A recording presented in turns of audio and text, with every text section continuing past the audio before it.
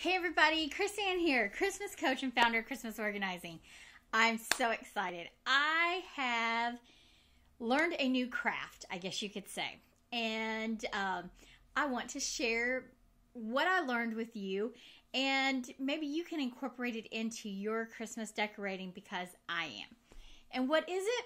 Well, it's making balloon arches or garlands, things like that. And so I have kind of gone crazy. For those of you who do not know, I am in a FCE club here in Tennessee, and that is what used to be known as homemaker clubs or home demonstration clubs, and a lot of people know it by some different names, but currently it's called Family Community Education Clubs. And we did a workshop where we learned how to do these balloon garlands. And I am just obsessed now. So I went on Amazon and found kits to do Christmas things. This kit here has candy canes and clear balloons and just all different kinds. There's all kinds of different garland kits out there. And while they're really cool, this is a really great way to get the balloons and stuff. I have some tips and tricks that I've learned that I want to share with you. And this is going to kind of be a series of videos because I'm going to show you blowing up the balloons right now and kind of some of the basics of what I'm going to be doing. But then I want to try some different things for some different decorating things that we'll be doing during Christmas. So as you can see, I have balloons here, red and white. And I'm not blowing all these balloons up by hand. I have a handy dandy balloon blower upper. And so this is really cool. It does have a tire on it, like where you can tie it, but I haven't figured out how to do that yet. So I'm just using my fingers. So what the first thing you do is you take your little latex balloons and you put them on the two different ones. And yes, we're blowing two up at a time. And pardon the noise here for a second. We got them blown up like this. Okay, so the first thing you're going to do once you get your balloons blowing up is you're going to turn them around so that that part is out there. And you're going to take them and, you know, if you have really little kids, you may not want to have to explain all this, so have them leave the room. But you're going to take them and press them against your chest, and you're going to make nice, round, not necessarily the same size, but what you want to do is you want to have nice little round balloons. So, and the best way to do that is just to press it against your chest. I'll show you the kind that you don't want to have in a minute. And then you take them and you just tie them together so that you get a twosome here.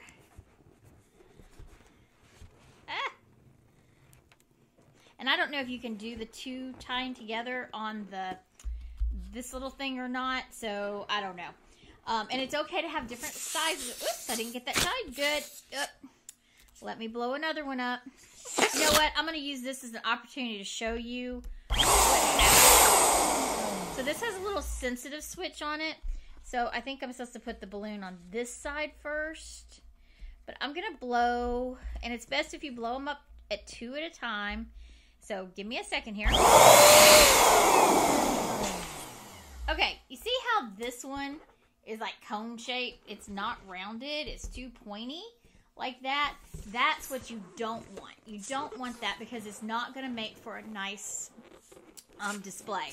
So that's why we're going to take them and push and let some of that air out and make them into some nice round balloons. Okay.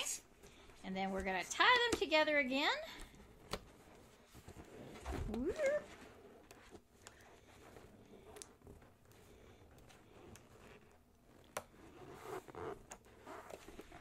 All right. So now I have these two balloons that are there. Yes, they are different sizes and different colors. You can do several different things with that. I'm going to throw them over here. And I am going to do two more so I can show you. There you go again. That's that elongated balloon, and we want round balloons, so we're gonna press, press, press, press, press, and now we have some rounded balloons. All right, time together again. Okay, and then what we're gonna do is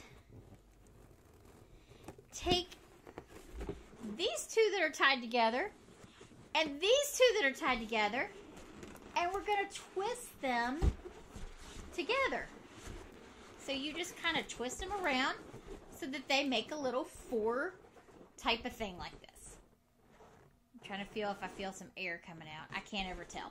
All right, so now we have this little one like this. So I am going to see if I can grab another foursome back here. All right, so here's another foursome that I already did. And you're like, okay, so how's this going to make a garland? Well, let me show you. There's a couple of different ways to do it. And I'm going to show you first how we were taught in the class. That worked out really, really great. And then I'm going to show you what comes with most of these kits that I'm still trying to get the feel of.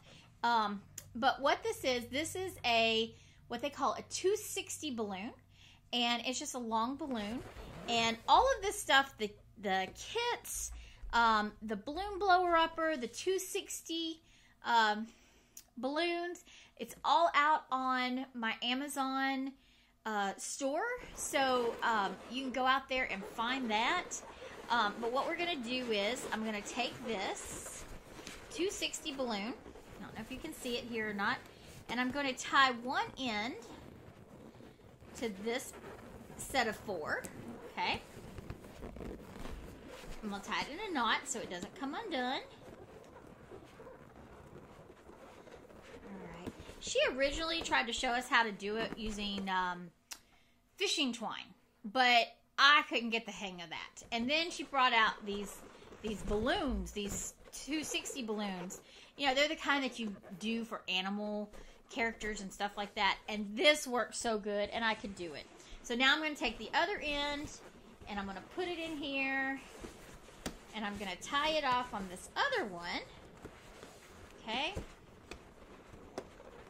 Again, tie it in a little knot so it's nice and good. Y'all, I have just become obsessed with this. I love this, and my whole decorations this year is going to be balloons.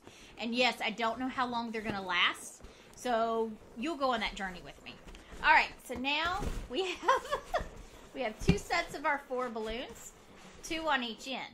And so what we are going to do is we're going to blow up, or I'm going to see if I can find another set. That's a set of two.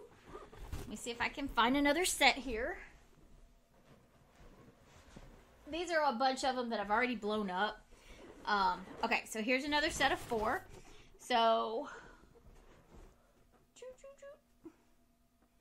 I am going to take it, and I'm going to open this up to where I had some more balloon in here, and I am going to twist these other two balloons in from the middle in the stretchy part that was still left over through that to get, ta-da!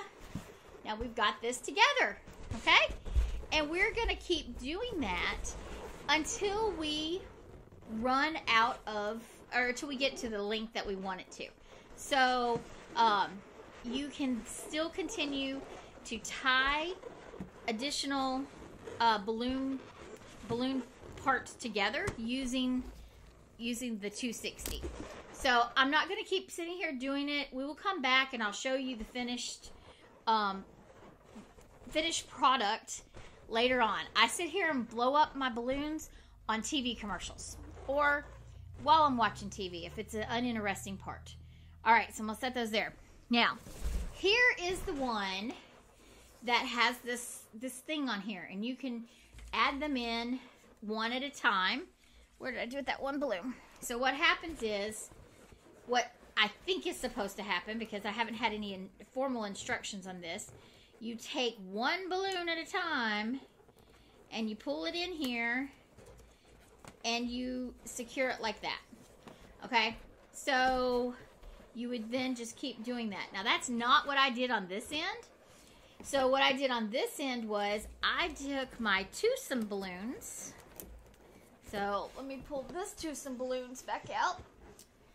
Oh, my balloons are getting ready to fall.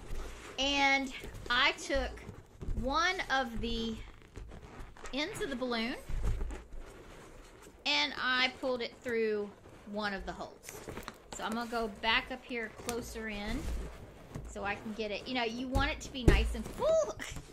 You don't want it to be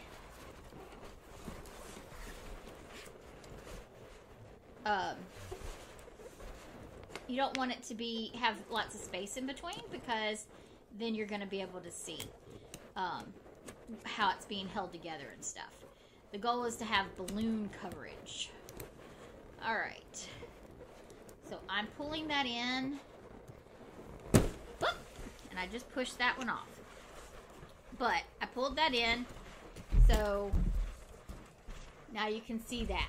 So that's how I did that versus the single ones. But I'm going to do a row of single ones also, so that we can see the difference and decide later on which one we like better. So one of the things is that it's really best to have multiple sizes of balloons. And so this kit did not come with different sizes. They all seem to be the same size, except for the Mylar ones. So what I have been doing is, you know, you can look here and see, well, you have different sizes. I have been doing different sizes with how much air I've been putting in them. So you can regulate that part. All right, so that is our beginning tutorial on blowing up balloons. Find you a kit, order it, get you a balloon blower upper, and don't forget to get your 260 balloons and start blowing up balloons and tying them into fours. And I will catch you on the next video where I will have made some more items. And I'm really excited to, I want to make some decorations. I got some Santa buckets. I got some different things to try. And you're going to come along with that journey with me to try them, see how they work. Maybe you have some ideas of some different things I could do. But I'm just all excited because I want to make some like tablescapes and things like that too. So all for Christmas. And of course, this can always be applied to other things for birthday parties, you know, things like that. Valentine's Day, red and white would go real good with Valentine's Day. Whatever you want to. Of course, I don't have any green in with these because I'm doing the red and white candy canes on both of the sets. So, all right. So, don't forget to hit that subscribe button and hit the notification bell if you want to know when I put out my next video. And thank you so much for watching. And please leave me a comment below. Let me know what you think, and or if you have any other ideas. All right. Catch y'all later.